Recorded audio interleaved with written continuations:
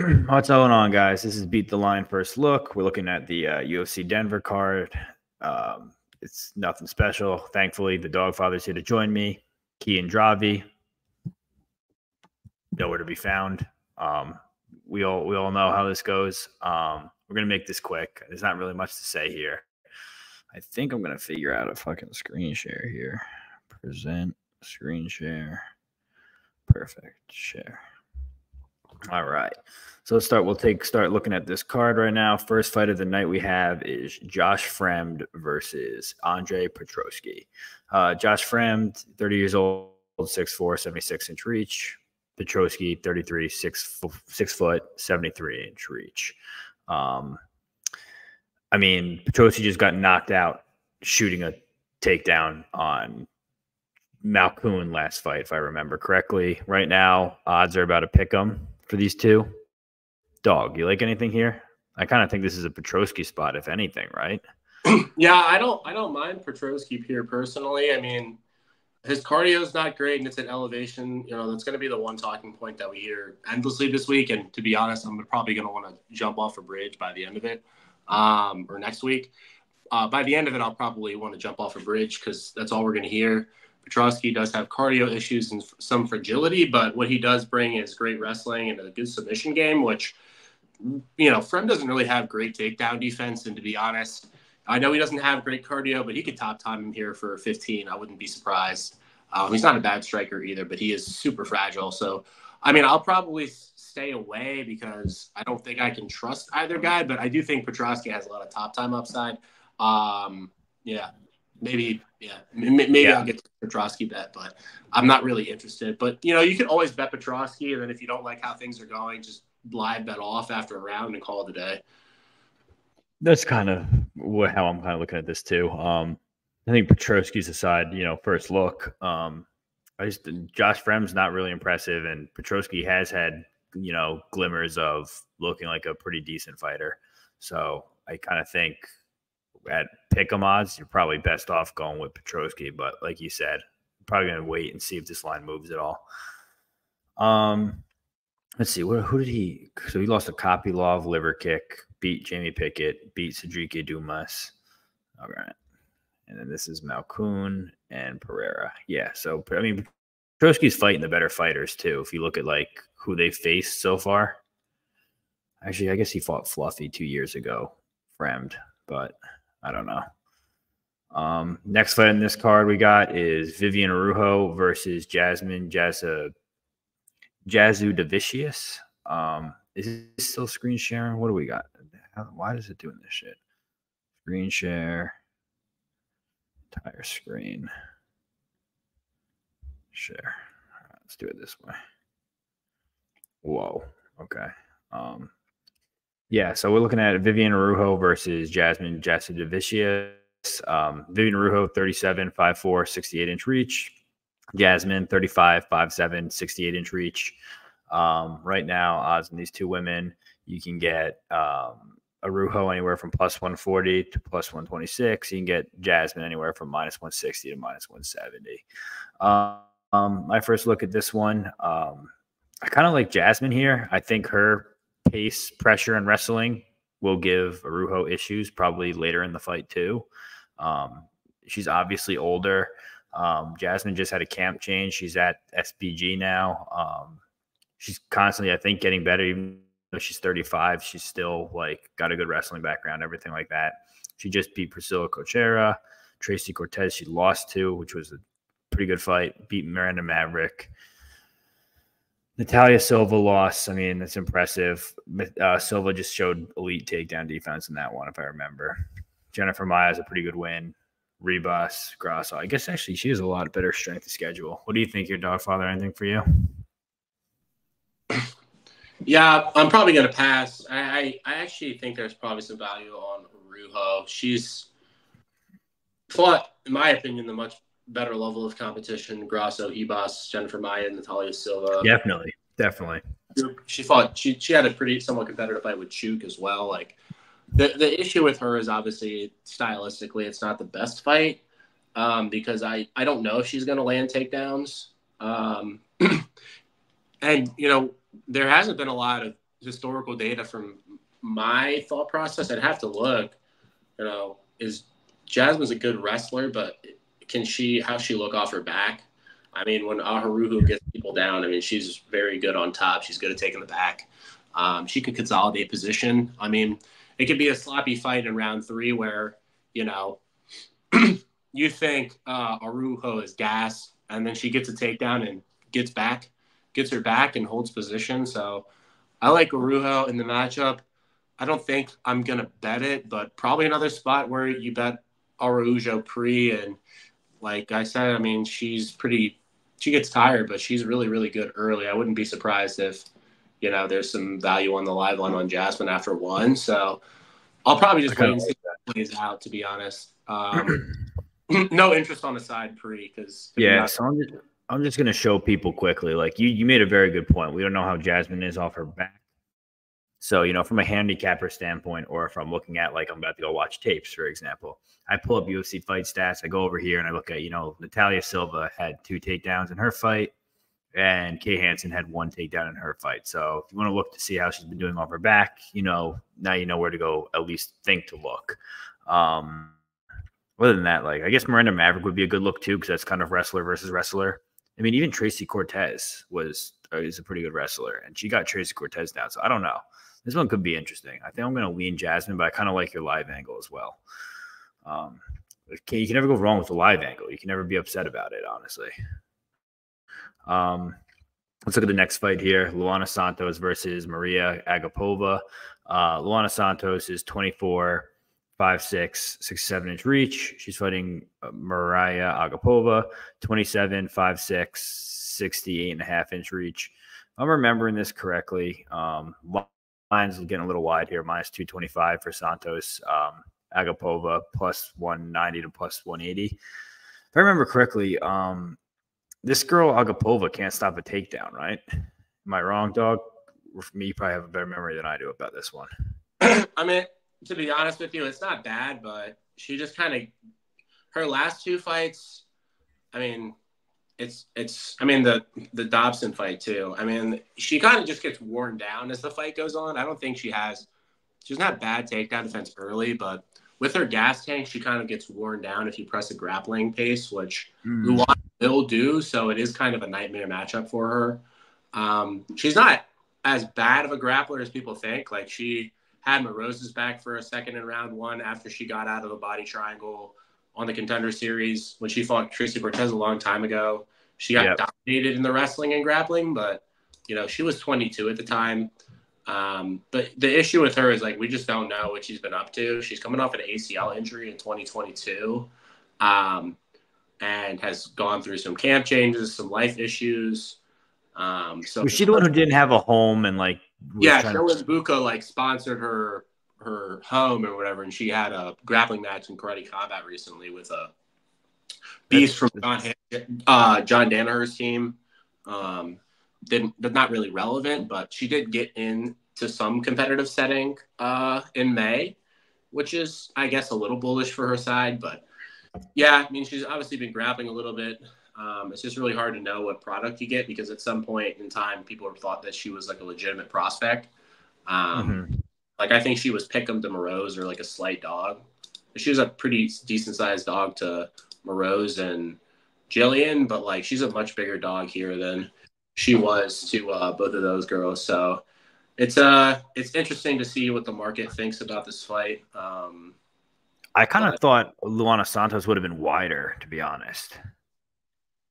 I guess she did open minus 400. That's kind of what I would have thought that too, just because, like you said, this is like a nightmare for her, kind of, with, like, the matchmaking. And evidently, if you look at her career, Jillian Robertson, not really Morose, Dobson or Cortez, really. Cortez 1, 2, 3. They're giving her a bunch of wrestlers and subbed and dominated, it looks like. So I don't know. Surprised it's not. I guess you're kind of getting the short end of the stick right now with Santos, but I don't know if I'm. Yeah, no, I mean, it's hard to really know how good Santos is. Like, I know people were pretty bullish about her somewhat dominating Edgar, but, like, if you can't, Edgar's old as shit, right? Edgar's old, and she's kind of submission or bust most times. So if you're a decent grappler, you're really not gonna get anything going. I mean, I guess and Jenna Bishop's a grappler too. Like her one loss in LFA that was competitive, so we haven't really seen her take on like a pretty good striker yet.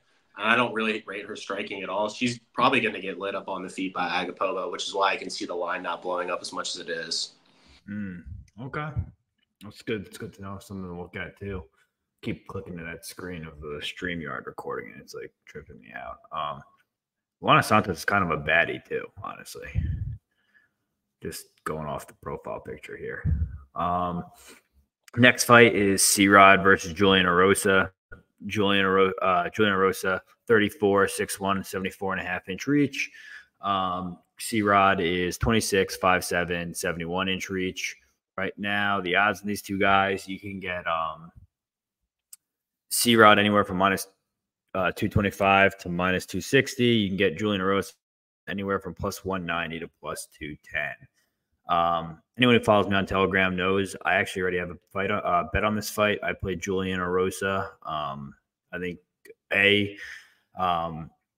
C-Rod is really even though he's a weight bully and he should be a 135er, he just doesn't want to make it. So now he's being forced to fight 145, and Julian Erosa is huge for 145. So I think he's going to struggle with the distance. When it comes to grappling, wrestling, I think Julian Erosa is going to beat him to the positions. The one thing I feel like you got to worry about with Erosa is the chin of his, but C-Rod doesn't really show any threatening knockout power, in my opinion. So I don't really think you have to worry about that there. Now you're getting a dog at elevation. C-Rod's also a dog, but I don't know. I kind of think, Christian Rodriguez has fought JSP as a vet, lost that fight. All the prospects they've given C-Rod beats him up. This is another vet who's pretty skilled and well-rounded. So I think I'm going to play him 2-1. Seems a little wide. What do you think, dog? Yeah, I mean, I have a bet on Erosa at 215, just for a unit, nothing crazy. Yeah. Kind of share the same sentiments from a market perspective. He's minus 160, minus 135 to minus 150 range to Cameron Simon, and he's been an underdog in every other UFC fight. So it's hard for me to understand the market change on this guy for, beating a couple, in my opinion, a couple unproven guys, Simon Bulgarian and Rosas. This is the most proven guy, and he's a veteran. Arosa's good everywhere. Obviously, it's not just the chin; he's just really hittable. There's been some pretty iffy performances, like the the split with Peterson that everybody's going to reference. Yeah, but Peterson's also kind of like not the best matchup for him because he's also a dude that just kind of like doesn't go away. But yeah, I mean it's a tricky matchup to cap, but there's got to be some value on Erosa at 215. I mean, if you look also, dude, we got Charles Jourdain, Hakeem Dawodu, Nate Landwehr, Sean Woodson. Like Julian Erosa as a dog, fucking covers. He lost as a fate, or he won in the split decision in Peterson was when he was a favorite. You look at this, plus 180, plus 127, plus 375. Like he covers as a dog.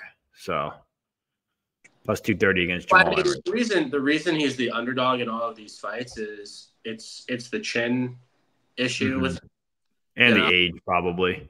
Yeah, he's 34. I mean, he's getting up there, but yeah, a lot of the times you get a good price on him because of the chin.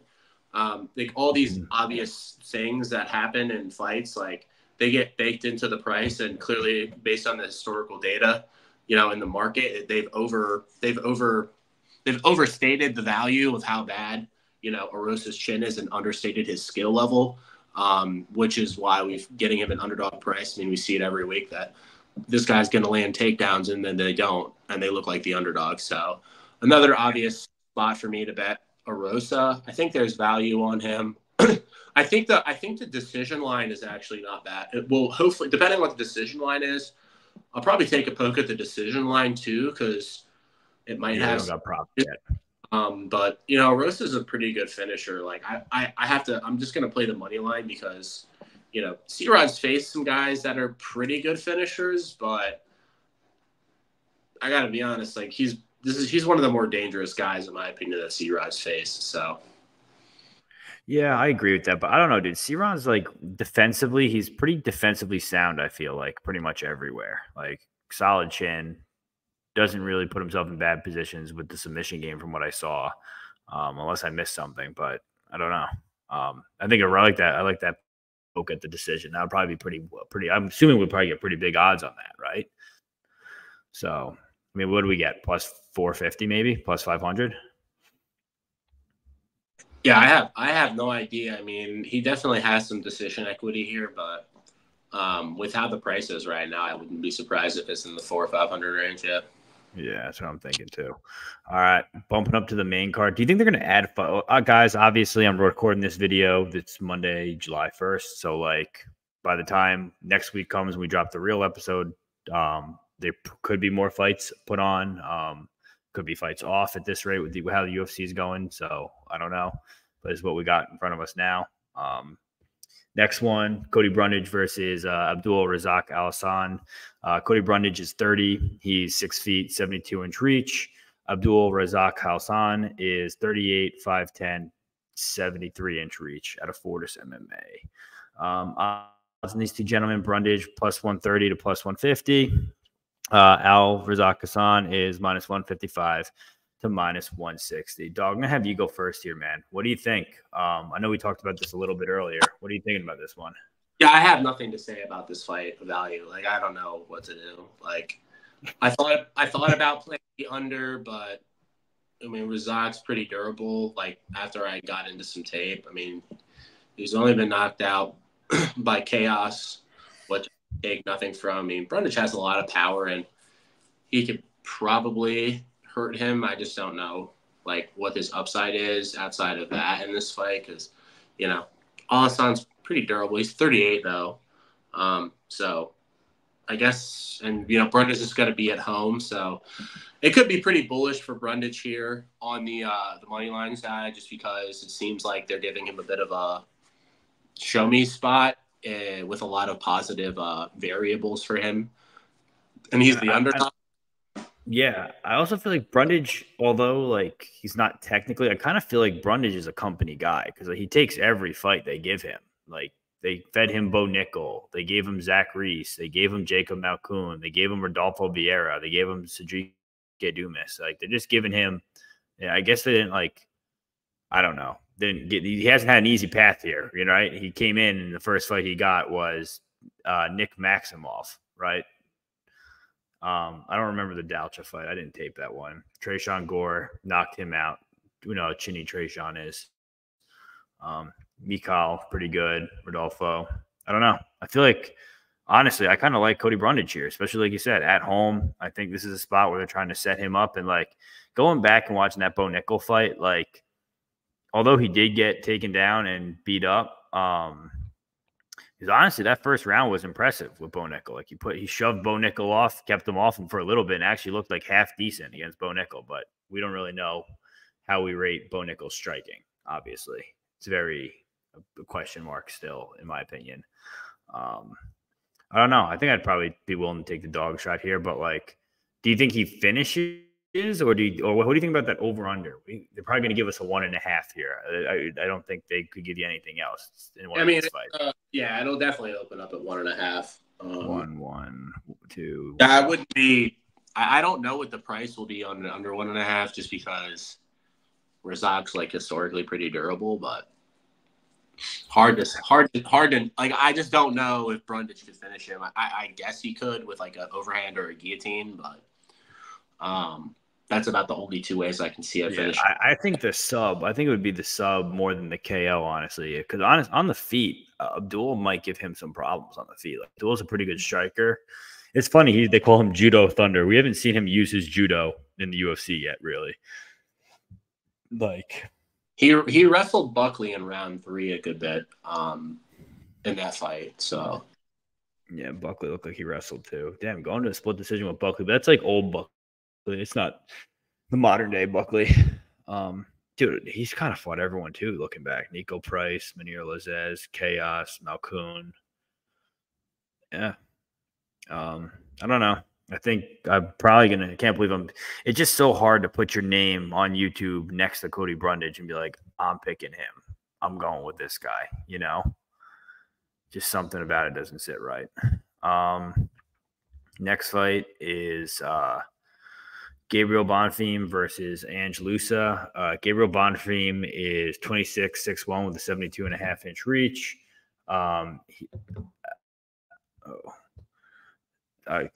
Ange Loosa, 30, 5'10", 74-inch reach. I don't know. I just got notifications that LFA lines dropped. Did you tape any of the LFA at all? Those have been out for a while today. Oh, really? I was just getting the fight. I got that like fight odds IO Twitter that just bounces odds out. Damn, minus 500 for Samuel Diaz, minus 500 for Duarte. Makes sense. Yeah, what do you think of this? Bonfim, last time we saw Bonfim out here, he was beating the shit out of Nicholas Dalby until Nicholas Dalby just doesn't die. He gassed himself out, adrenaline dumped in front of his home crowd for his first, big fight in Brazil in the UFC, and then ends up just getting finished by Dalby, who is relentless. And we know that Ange Loosa is a relatively durable guy. Like, we don't really see him getting finished. Has he been finished before? I don't think he even has. Has he been finished? Oh, I guess he's never been finished. So, like, we know Ange Loosa is durable. He's no, cardio freak or volume freak. But what do you think here? Do you think Bonfim's going to be able to finish him? Or do you think we see Bonfim win his first decision here? That could be a pretty I think Bonfim finishes him. Okay, how do you think he gets it done? Sub or KO? I like Bonfim here a lot, honestly. Like, I think the line's fine. I don't know, people aren't going to love that because of his last fight, but I'm not a really big Ange Loosa guy. I don't really like his game. He's kind of just like super basic. Throws 1-2s down the middle. Pretty physical, but he's kind of slow, kind of gassy. Had a good fight with Jack Della, I guess, which people will always reference when they talk about him. Yeah. But he still got rocked by Reed Key in round 3 and almost finished. I bet him in that spot, and I was okay with minus 170, but it was because he wrestled in that fight. Bonfim obviously has a lot of holes and a lot of issues, but he's coming off his first career defeat. It's been almost 8 months. The guy's 26. I have to think that he's going to be making some improvements. I know folks will probably line up to fade him because they got him last time, but I think he's going to be the first guy to finish Ange Loosa, and I hope I get a decent price on I don't think I'll take I might take an inside the distance line on him. I think honestly, based off your analysis, I kind of like the sub idea because if we, like you said, we've seen Ange Loosa hurt before, not finished, and when he does get hurt, he shoots. Like, didn't AJ Fletcher hurt him too? And he shot a takedown, if I remember correctly. So, if he hurts him and shoots, Bonfim's got a pretty good guillotine. Both brothers do. So, I don't know. What do you think about that? What do you think about a sub line for that if he hurts him? Although he could also just finish. It's probably going to be the same. You know what I mean? KO's probably going to be juicy enough for me to want to take ITD and then a little bit of KO. Because I bet you the sub and the ITD will be lined within 25, 30 cents to where it's not worth playing. You know what I mean? It's not worth it. Bonfim, he's minus 400 right now. It's amazing. When was he? He got down to 230. I mean, what was that? A split second he was down there for? Yeah, I probably would have played 230. I'm not going to lie. I absolutely would have played 230. I just how's that even real? Yeah, I agree. I think Bonfim's aside. Obviously, people are going to count on the durability of Ange Loosa. Everyone's going to talk about it, but I don't really factor it in too much. Bonfim's an elite finisher. He's the Gabe Bonfim. He's the one who's the Golden Glove boxer, right? He's the one who's the real good boxer. The other one's the submission star. No, he's the grappler. The other brother's the boxer. Your other brother's the boxer. That's what I'm saying with the two brothers. Boxing is just it's not very good, but I mean, he's super athletic. He has a lot of upside in the UFC, in my opinion. And like I said, he's 26. He turns 27 in a month. This guy, I think he has some upside. He just has some holes that he can clear up. I mean, I don't think he's been extended really in his entire career, except for like maybe a couple fights. So just a big letdown spot. But I don't really think Luce is much of a pace pusher that Dalby is. So both will be lining up to fade him here, and I just don't think it's something I'm interested in. I'll take some Bonfim ITD if it's decent plus money and some KO probably. Yeah, you know, Depending on looking what at this, we might get a decent like it. They might line it at like a 2.5, and you can just bet the under 1.5. You know, at like plus 130, 140, and pretty much cover most of Bonfim's finish equity. I actually like that a lot. I like that idea a lot. What you talking about, like on DraftKings, the alternate? Yeah, I don't know what it just depends what the price is. Like if his ITD is plus 140, if it's plus 140 in the unders, you know, plus 140, I give him most of the finishing equity. So I'd probably just take him ITD. It just depends on what the line is. You think they're going to give ITD plus odds? I would be very surprised. It'll probably be minus something, but yeah, it'll be a weird fight. I don't know how they're going to line it. Obviously, the market's going to figure out what they want to do, but I favor Bonfim, so I favor unders. So okay. if we get a good under 1.5 because Lusa hasn't been finished, I'll be taking a poke on it for sure. I like that. Let's go on to our next fight here.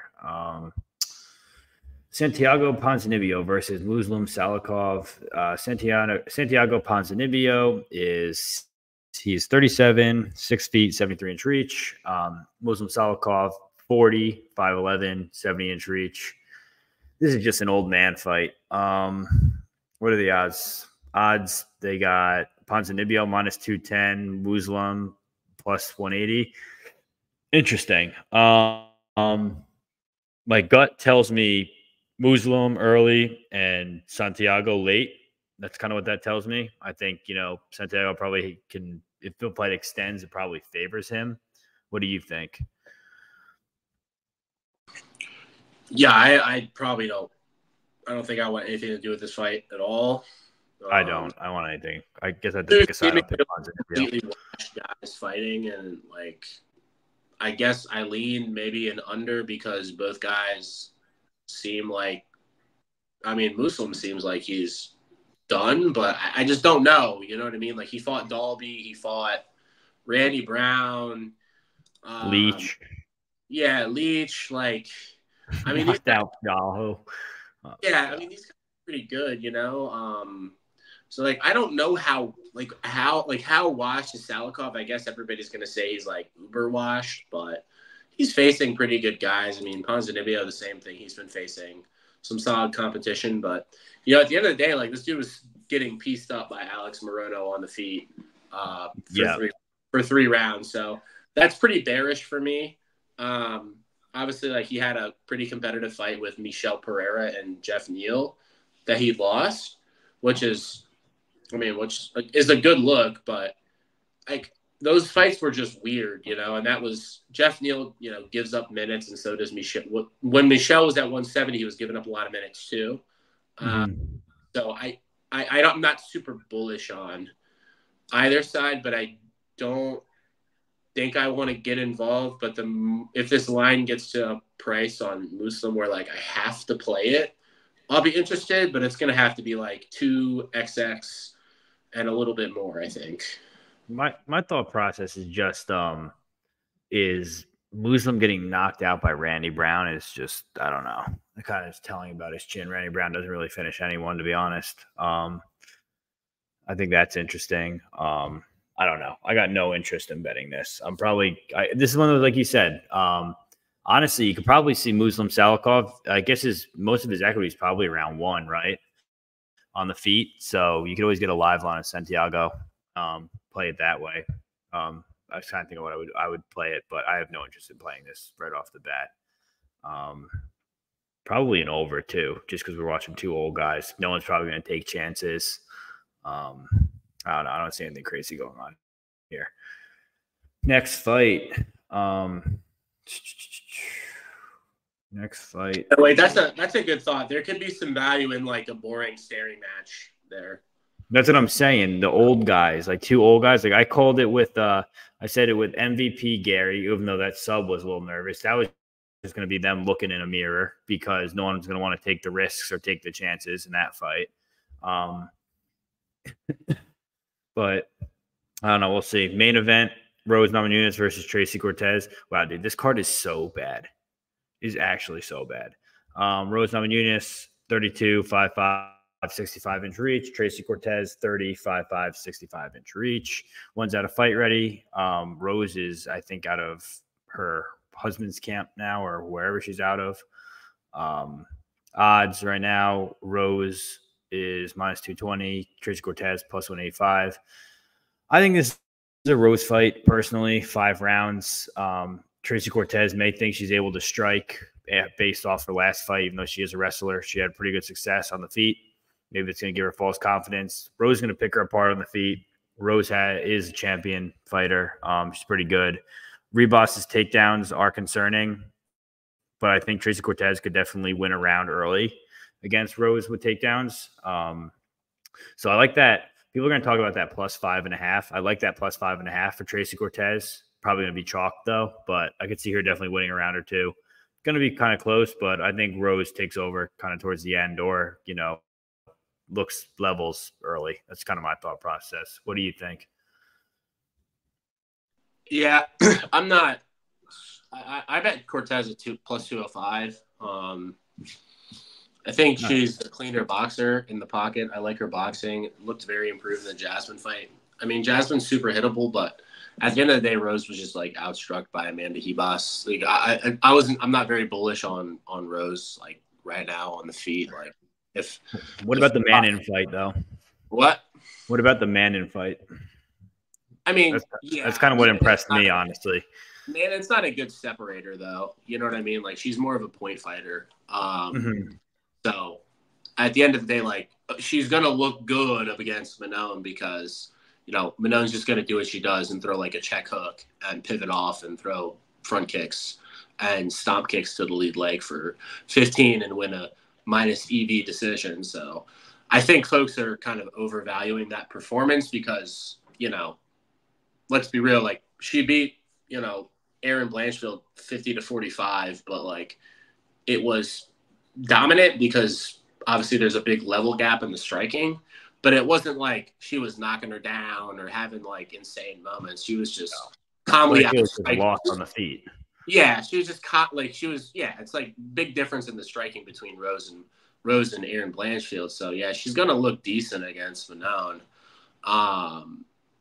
And I think she'll look pretty good on the feet here against Tracy in moments. But I think Rose, I think Rose is just, in terms of her decision equity, historically, it's never been good.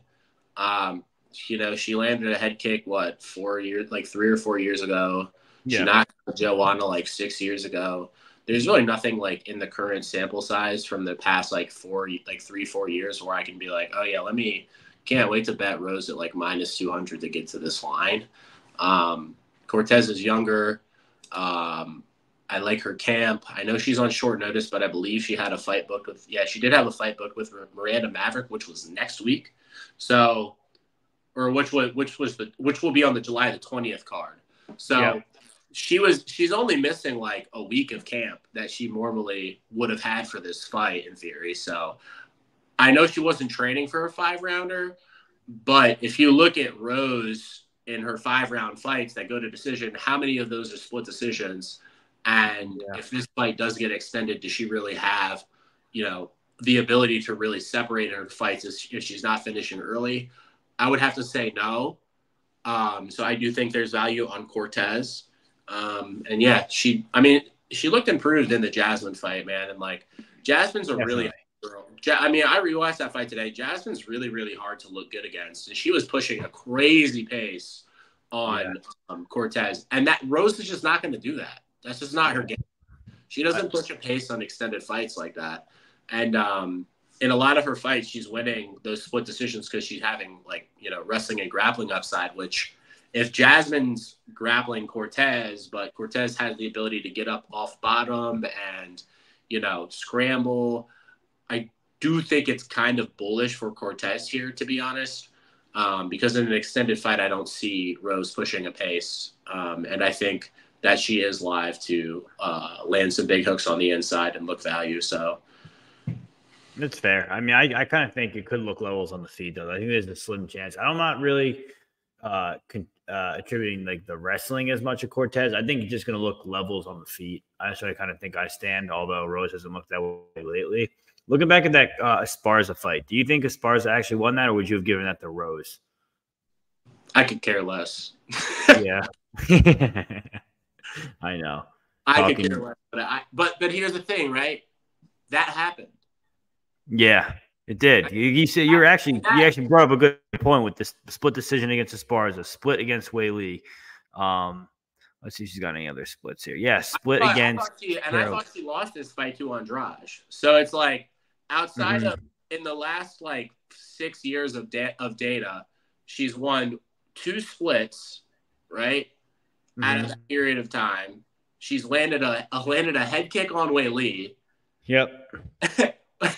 And beat Ribas. So 2 split decisions, 1 head kick, and beating Ribas, who's who's a strawweight now. Yeah, and Ribas is I'm not really too high on Ribas either, to be completely honest. So yeah, who would you rather be in a striking fight? Who would you take in a striking fight, Ribas or Cortez? Probably Cortez at this rate. Yeah, and that's right. And in my opinion, that fight on the feet was rather close. So. I kind of think it's also just because of Ribas has been taking a lot of damage lately. That's kind of more my thing. And we know like Cortez has got a chin. You're not going to worry about that with her. So I don't know.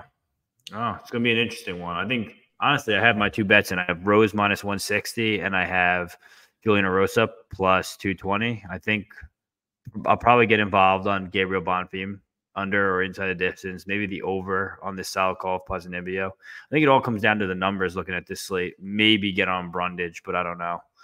I have an earlier Agapova line right now, which I'm trying to figure out what I want to do with it at plus 270. It's not a bad line just to ride with, you know? Yeah, I don't know. I'm not super bullish on it, to be honest. I mean, it could be one of those fights where 270, if she dies, she dies, you know? Yeah, I mean, she'll probably look value for like a round. I'm hoping she looks value for like the first 5 minutes, 6 minutes, to where I get it at like, Luan is like minus 150 or something after round. Yeah. Or like minus, I hope like minus 150 at like 50-ish, like slight juice because she did drop round 1. And I can just bet on Santos and pretty much cover my position and free roll a Luana Santos bet as this fight extends. Do you hedge an ARB a lot live? Do you make a lot of money that way, or make a lot of units that way? I don't personally. Most of the time, I'm betting an underdog that has upside that I think has upside, and then I'll pretty much free roll that underdog position on a live bet. So I did it with Johnson this weekend. I bet him at 218 because I thought the fight was going to be close. Yeah, we talked about that. Yeah, if it got extended, and so they were picking him in round 3 on the live line. So instead of like betting Feely to win, a unit because I had to bet on Cub for a unit, I just played Feely at minus 115 to cover my position on Cub at 218. Yeah. So I could have won a unit on Cub, but if he loses the decision, I lose nothing. So I have all the upside, but no downside. Yeah. Makes sense. That's how I choose to play some of my underdogs, where I think they do have some upside in the fight, that I can use that opportunity to sort of free roll a kind of a free underdog bet. And depending on how I'm feeling the fight is going in the cardio narratives, specifically for Agapova, that's going to be a position where I'm going to get all the way off and play Santos. Yeah. But for the Swanson fight, I'm going into a 50-50 decision, and I have, I can stake a lot less and have all the upside. So that's kind of how I choose to do it if I'm playing an underdog. So that's kind of where I'm at. That's the same kind of way I feel about the Araujo fight. So let's do we're just over 39 minutes. Let's take 5 minutes. We'll go to 45 minutes. let's recap through the fight card. Let's recap 303. We talked before watching the Diego Lopez that fought Dan Ige. I think he probably would have smoked Ortega. Probably. Obviously, looking at the round 3, dude, I respect the fuck out of Danny Ige for doing that. I think that was the coolest fucking thing. And then also breaking him in the 3rd round and getting him like winning. That's a 5-round fight. I think Dan Ige wins that fight. You know, what did you think of that one? If Ortega was still in that ring that night, how do you think that would have went? I don't know, because I think Ige didn't really press the pace like Ortega would. So I had a bet on Lopes, but obviously Ortega had some issues like with his health or his weight, and just wasn't. To be honest, I just don't think he was ready to fight. So that made me bullish on my Lopes bet because he didn't make it to the fight. Personally, I actually think Ige is like a worse matchup for him. He's a better wrestler for sure. How about that Darce choke? Getting out of that deep transitional Darce choke that he had in, it was crazy. Yeah, I think Ige did have. I think Ige is like obviously Ige is super durable. So I thought Ige was like I thought Ige was just as tough of a matchup as Ortega personally. So that, I mean, it didn't make me super bullish on my Lopes bet with how he looked in round 3, but he dominated honestly 10 minutes of that fight. And we have to put it in context, like, you know, Ige looked great, but Lopes also had to cut weight to 45, had to rehydrate to 55. His opponent got canceled 4 hours before he was about to go fight. He got an opponent at 65. So, I mean, just the fact that he dealt with all of that and still won the fight with all of the nerves. I mean, Ige had nothing to lose in that position. So if I'm Lopes and I've gone through all this stress, it's got to be taxing, you know? Yeah, definitely. Of course. And then I had a bet on Yuri. I got him plus 150, kind of thinking, you know, after seeing round 1 and round 2 of that first fight, like, hey, this could be the same. But obviously, Alex made his reads, man. He made his reads well. He got ready for that takedown defense, everything he had to do. And, I mean, he smoked him. Honestly, that fight was done in round 1 after that first knockdown. But he walked out there and then just threw a head kick. Like, that was the net. It was like a dagger, the nail in the coffin, right? Like, there was nothing else. What did you think of that? Did you have anything on Pereira or Yuri? No, I didn't have a lot of bets on the card, to be honest. I've been keeping everything pretty tight where I think I have an edge on. And so I only had a bet on 4 fights last on 303. So I had a bet on Vinicius Oliveira at 205 for 1.5 units. I had nice on Gene Silva at plus 170 for 1.5 units. I had a bet on Swanson that I free rolled live at plus 218. I had a Piper submission bet, silly. I mean, Piper walked out there and smoked him. Yeah, I had a Talbot submission bet too. And then I had Macy Chasson round 2, and then I had Macy Chasson round 3. So your Macy round 2 cashed, right? Yeah, my Macy round 2 cashed. I got her money line plus 135. I was actually pretty happy with that bet. That was probably my biggest dog that hit. I lost on – I had Lock Dog, but I had him – it was plus 165 for him to finish inside the distance. Decision is no bet. So I just pushed on that one. Trying to think what else I had. What else did I have this card? What did you think of Peyton Talbot? I had him round 2, round 3, but he didn't even make it 20 seconds into the fight. So what do you think of this guy? Is he actually the truth or what? I mean, not much to say about him. He is obviously quite the prospect. And I bet him in his Contender Series fight. I remember him from A1 Combat. I bet him in the Simon fight. I like him as a fighter. Interested to see where he goes. So, I had Waterson. Waterson is a dog. I got her plus 150 or plus 160. Oh my God, how bad was that, bro? Couldn't even watch that, but I watched round 1 and I just walked away. Went and did other shit. Came back. I just knew how that was. Oh wait, I had some Budai sub bets as well. Like my my prop plays were terrible outside of the Macy round 2, which was somewhat fortunate, but I would have I would have liked to see that fight play out because like MBS sold out in round 1 and then immediately into round 2 gives up a takedown and Macy's on top of her and she has no interest in getting up off her back. So No. I was interested to see how that fight played out. Obviously, I'm fortunate to cash like the plus 1600 ticket, but like there is a possibility that there is a finish that presents itself. I could have live bet Macy after round 1 at like plus 200, which was my initial read. Yeah. That was the one that, in my opinion, like out of all the fights this weekend, that was my one big mistake because obviously I played Macy round 2, round 3 for a reason. And I just for some reason missed out on the live bet opportunity at a great number. That was the real one miss I had this week. Passing on Robertson was something I was waiting to play Robertson.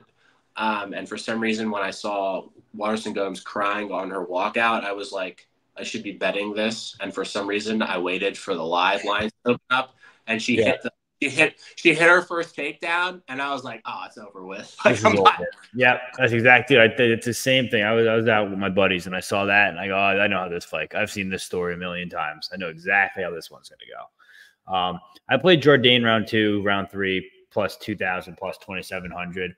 I got addicted to playing long shot parlays ever since I hit Felipe Lima round 3 2 weeks ago.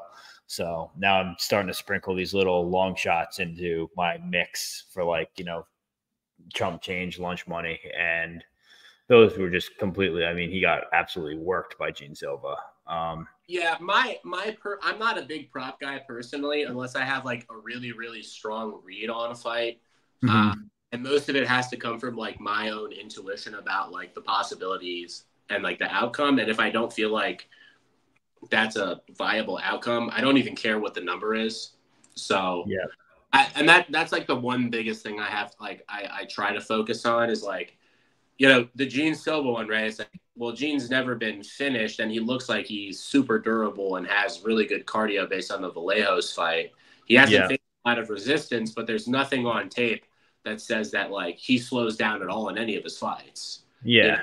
But for like something else like Bueno Silva, she's sloppy as hell in round 2 and round 3. So that's something that I can capitalize on.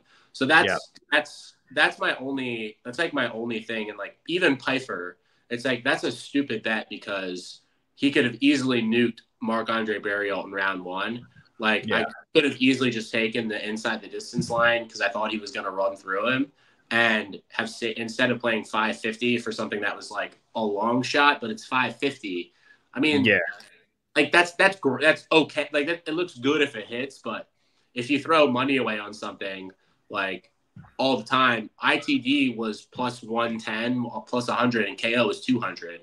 Like that had a lot of value on the ITD line. So Joe Pfeiffer by KO is plus 200. Yeah, exactly.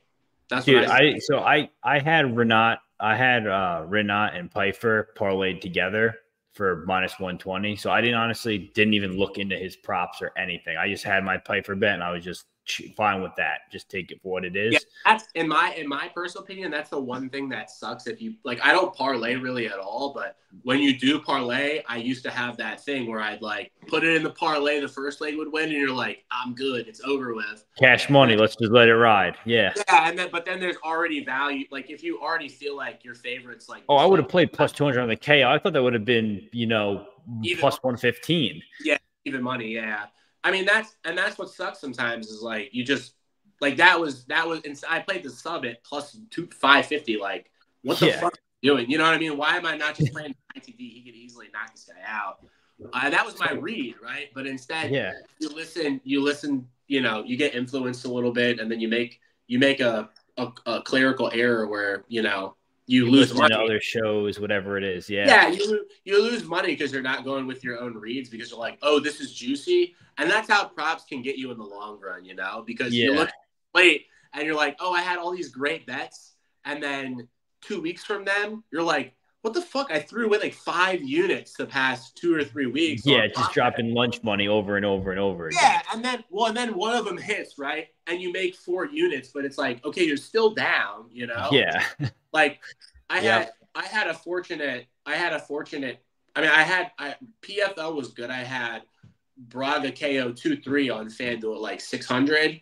And that covered like all of my prop sprinkles on UFC, and then Chasson too, like covered a bunch. So it's great. It's like, you know, cool, but I threw away so much money on terrible prop plays that you have to look at it and be like, all right, I have to honestly rethink my strategy of like, if this dude has massive KO upside early, why am I playing the submission prop? Because it might, and it's only 500, it might die in a second, you know? Yeah.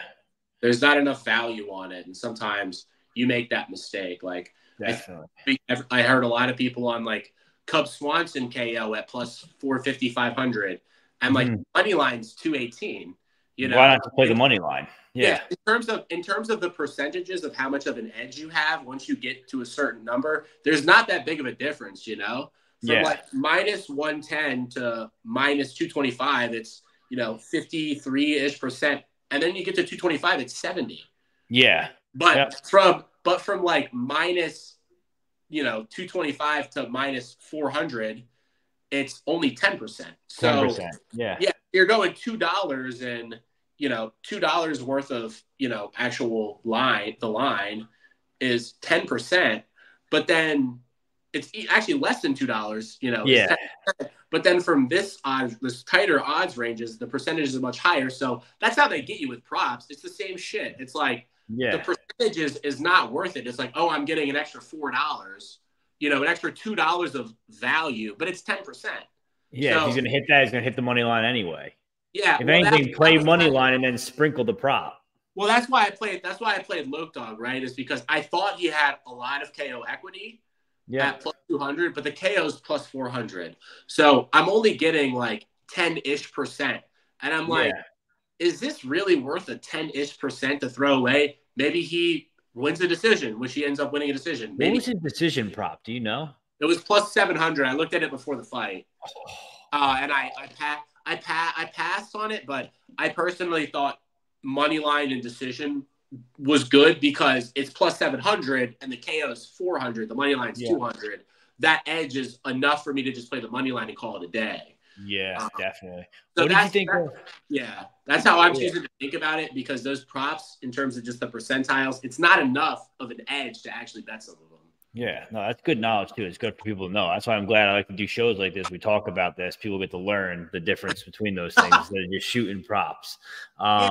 I mean, props are great, right? Like everybody goes on, you know, yada yada show and they talk about prop this, prop that. But at the end of the day, I will say a lot of the folks that are firing on props, they're betting like a unit on 10 props. It's like, dude, my unit size does not allow me to get a whole unit down. I can't get a whole unit down on it. Like, it's hard for me to get a unit down on a KO prop unless I bet it on like 3 different books. Yeah. You know? And I'm not tipping them out. I'm not tipping them out anyways, but like I can't get down like, you know, a unit or a unit and a half on a Joe Pyfer KO prop that's best market on FanDuel. Like I can't get down on that all the way. No. Let's go over one thing before we leave. What do we think about the jiu-jitsu improvements of Ian Gary? I was actually very impressed. I thought his jiu-jitsu was always pretty good. He grappled. I don't know if you watched the fight. He grappled Jack Grant in Cage Warriors. Yeah, no. He used to. That's what I was telling my boys when I was sitting with them. I'm like, people don't realize if you go back to his Cage Warriors, he was wrestling a lot more in Cage Warriors than when he came to the UFC. So like, I knew he had the wrestling upside, but then like seeing Damian Maia in his corner, he's got those long limbs, bro. He went to go pull that knee bar or that the leg lock, and dude, he had that like cinched in from just sitting on his back because he has long ass legs. That was kind of crazy to see. And like MVP's good, probably practices that stuff because everyone wants to take him down and sub him. But like you catch a guy who isn't looking at that, they're in trouble from there. Yeah, I mean, he had the back. His transition to the back was good. I was very impressed with the back takes. That's really what impressed me. I mean, just just his ability to get to the back is very impressive. Like we have not seen that. Like it's obviously he's a pretty good rapper on tape, but like we haven't seen him, get to the back like that in a lot of his fights. So No, to me, even that was he was very threatening to impressive. choke and everything. Yeah, I mean Threatening to that rear was, naked. We haven't seen MVP in that much trouble like ever, really. I don't think. I got to think about it I'm in trying. terms of the grappling. In terms of grappling, like taken down and someone has his back and the choke is almost in. Like I don't think I've ever seen him like that. I Like don't remember. Holland got him down, but he was never in trouble really. I think he fought Goiti Yamamushi or whatever his name is in Bellator. I don't know. I'd have to look back on the fight because Goichi is a good back taker. I don't know if he got his back. How about Ian Gary thinking he was faster on the feet, bro? That was comedy. Well, I mean, a lot of the thought process going in that Gary was that it was going to be like a close striking fight, and it obviously wasn't. No, it wasn't close at all. I honestly, I had a plus odds ticket on MVP. I was happy with it. I know Dana said he saw a draw. I was kind of okay with it going like I could see it going 29-28 Gary or 29-28. I could see it going either way, like I wasn't upset with losing money there just because of like I could see, round one, round three was pretty heavy with grappling and submission attempts, everything like that from Gary. And then round two was pretty dominant, and every round MVP was landing like the bigger punches, like on the feet. Like that's anything that was happening was MVP. So wasn't really upset with a 29-28 either way, honestly. Yeah, I was tempted to play MVP before, but I just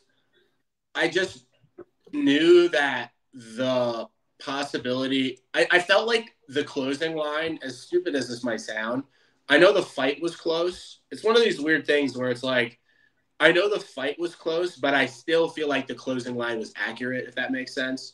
Like minus 190, 200, like close to the 60, like in the like closing closer to 70%, like over 65%. Even though that fight looks 50-50, I feel like with Gary's IQ and the grappling upside, he wins that fight closer to 65%. Because if he gets any grappling going, he's taking his back and consolidating position immediately and winning that round. Yeah. What do you think about this? Now they're talking about Gary versus Shavkat. What do you think of that? Oh, come on. You know what's going to happen. I'm thinking Shavkat. I hope I'm not super square by saying I hope I'm not square by saying that, but I'm thinking Shavkat by like a million. That could honestly be like sanctioned. That could be sanctioned murder, honestly. Like, dude, he was like, yo, I know you used to kick your ass back at Killcliff. And Shavkat was like, dude, I don't think you're remembering the fights the right way. Yeah, I don't think that would be good for Ian, but he's open to take that fight, and they give me a decent line on Gary. I'll take it. Oh my god, I don't think we'll get. No, I'm not gonna play. I wouldn't play Gary against Shavkat. There are certain fighters like. I mean, unless it was a crazy number, you give me like a crazy number, then yeah, I'll take the dog shot. But no, I've talked to you about this before. There's just like certain fighters I won't bet against, regardless of the number, and because I don't want to fade. Like I'm just not going to fade him. I'm not going to because it's not like what because even if I win, I'm going to be like, oh great, I won, cool, but that my read is that like I just don't want to get in front of him, so I don't even look at the fight. Yeah, that's fair. But all right, let's wrap the show up. It's 58 minutes. We'll close it in under an hour. I really appreciate you joining us. Obviously, friend of the show. Happy to have you anytime. You got anything you want to, your Discord, anything you want to throw out there before we close it up? No, I don't have a Discord. I don't have anything. There's something in the works with the show for me on YouTube. Okay. No formal announcements yet, but it's going to be a conceptual show.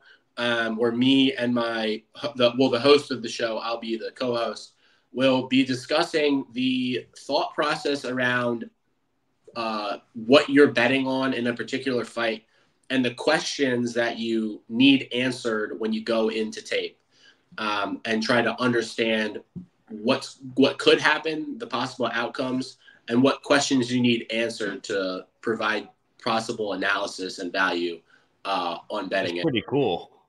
We're not going to talk about predictions. We're not going to talk about who wins the fight because everybody does that. But we will discuss the deeper point and thought process of how does the fight look and what are the issues that are holding us back from picking a side. Okay. Well, I'll be adding that in my weekly rotation. That sounds pretty good. Yeah, I mean, I like that. That's how I always think about fights. Like I'm always talking to people and asking them like if they have a bet on a particular fight, like why did you make this bet? You know what I mean? Like what's your read? And then as soon as they give me my read, the first thing I try to figure out is I try to poke holes in their argument. Yeah. Even if I don't care about the bet, right? Or even if I'm thinking about betting the other side, I've sometimes been dissuaded from picking a side because somebody has given me a legitimate reason, and I went into tape and I found that reason, and I would have, in theory, bet something I wouldn't have if I saw that. Yeah, that makes sense. And like if they give you a reason and it's foolproof, you're like, okay, they have a good read. The read's clear. Yeah, everything that I do is like it has to be logical. It has to be thought out. I don't do anything. Mostly on UFC, if I have enough data to support my angle, I'm not going to bet it. You got any regional scenes you want to give out while you're on here? We might give the people some LFA 187 Brazil is on this week. One championship also has a card. There's 4 MMA fights. LFA Brazil is an interesting card. I don't have any action right now. The lines are up if people want to look. Limits aren't open yet, so I don't really wait. I just wait until limits open up and totals open up before I place wagers because I don't know what line I'm going to get on some of these fights to actually like be able to bet them. Like they're pretty chalky across the board for this LFA. I will say one thing you should do for these LFA Brazil cards, if you see these big favorites, look at the total. Yeah. I'll leave you with that, and you can figure out what to do with it. You'll know. Okay. All right. I like that. I'm going to take a look at that this week. They don't have totals out yet. I'm just looking at money lines here. Is there PFL this week or no? There's not, right? I don't think so. I didn't see it. I always just track it off the tape. Oh, yeah. It's PFL Ridia or the RIA. PFL MENA is like the next week. It's the 12th, I think. Oh, okay. Yeah, PFL MENA is the 12th. It's on Friday. So this week is really slow, but next week there's a lot of regionals. Aries, A1, PFL MENA. Yeah, there's a couple, and then the following week there's even more. Yeah, but all right, cool, man. I appreciate you joining again, and we'll talk. And I'll upload this probably tomorrow morning. Yeah. All right, bro. I'll catch you. Thanks again for joining. That's first look Denver. Looks like it's gonna suck. That's our first look. All right, peace.